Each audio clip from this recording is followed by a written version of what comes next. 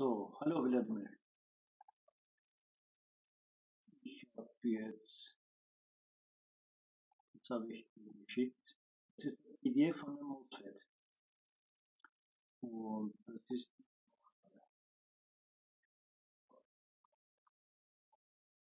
steht 12 Volt.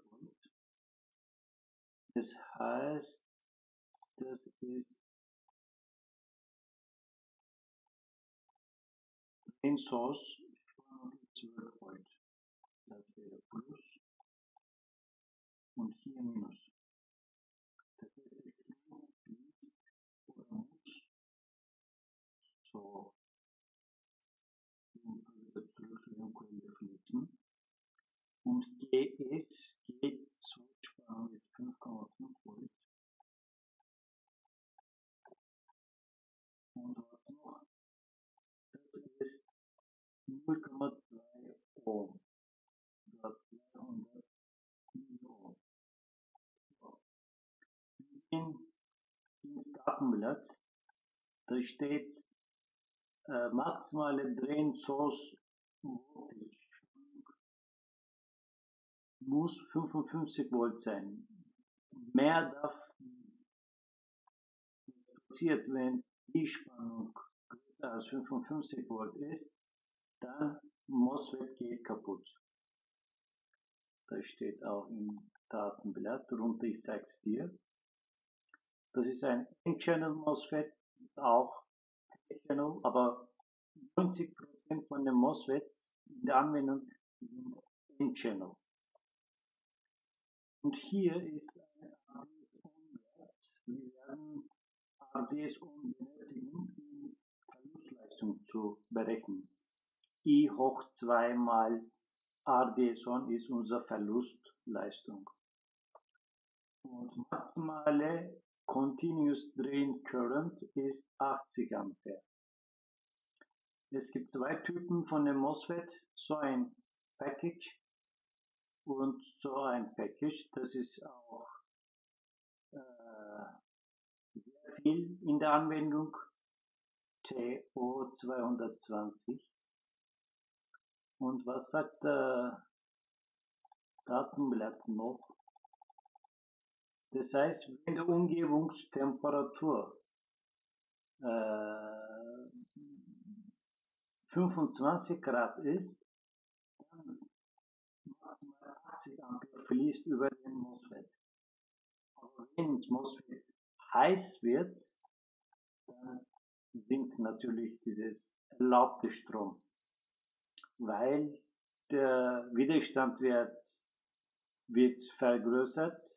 Das heißt, über größere Widerstand fließt weniger Strom. Energie, das braucht man nicht. Gate Source Voltage. Das heißt, hier kann plus 20 oder minus 20 Volt sein, um MOSFET ein- und auszuschalten. Wir brauchen eine Spannung. Genau. Power Dissipation. Das ist die maximale Verlustleistung bei MOSFET. MOSFET hat zwei unterschiedliche Verluste. Eine ist Schaltverluste.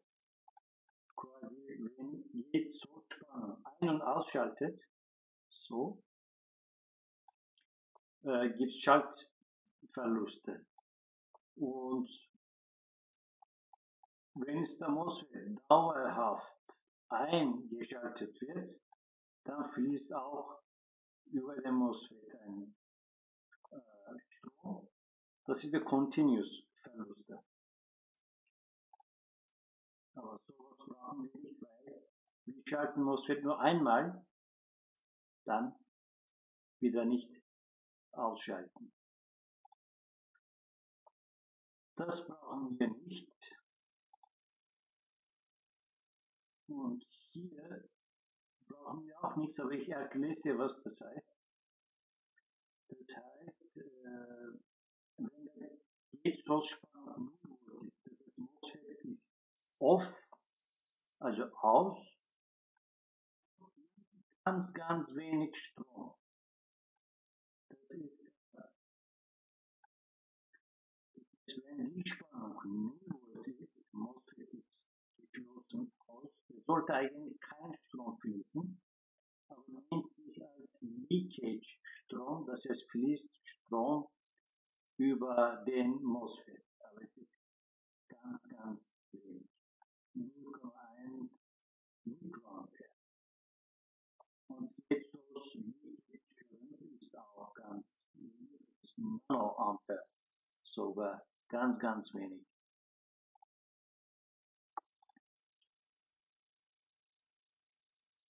Und was noch? Dieses Drehkapazität, das interessiert uns momentan nicht. Genau. Ist auch nicht. 200 Watt ist der totale Verlustleistung. Hier ist es 200. Dann sinkt dieses Verluste natürlich mit steigender Temperatur. Aber für uns wichtig ist hier quasi, also 5,5 Volt, das wäre jetzt die Kurve. Die Kurve hat maximal 50 Ampere Drehstrom. Also maximale Stromwert ist 50 Ampere. Bei über 1,5 VDs. Über VDs war 12 Volt. Das heißt, wir könnten das noch vergrößern. Sagen wir hier irgendwo ein 12 Volt. Das ist der ändert sich nicht. Das heißt, bei 12 Volt Drehstoßspannung fließt 50 Ampere.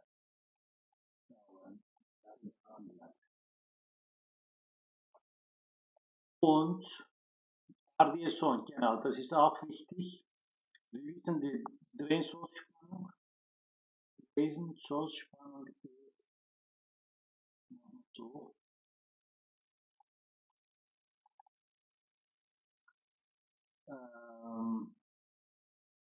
12 Volt, das war 50 Ampere. Das heißt, die Linie meldet sich mit Gate-Spannung, das war 5,5 Volt, also hier oder hier. Und wir lesen den Punkt. Das ist unser RDS-On.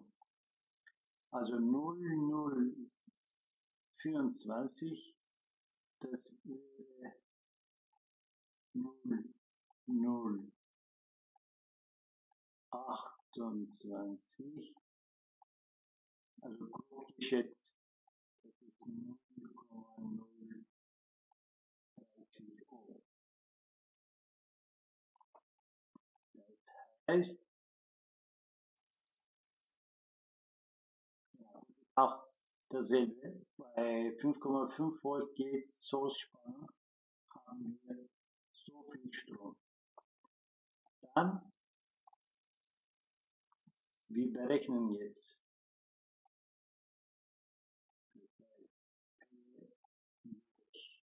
Verluste ist gleich I hoch 2 Drehen mal RDS on. Das heißt 50 hoch 2 mal, wie viel war das?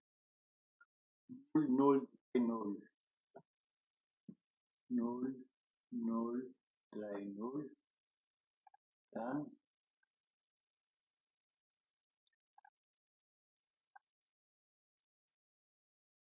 So machen wir 50 mal 50 mal 0, 0, 30, 60 Watt. Das wäre jetzt unser Verlust der Mosfet. Da fließt Strom so. Genau, das war's.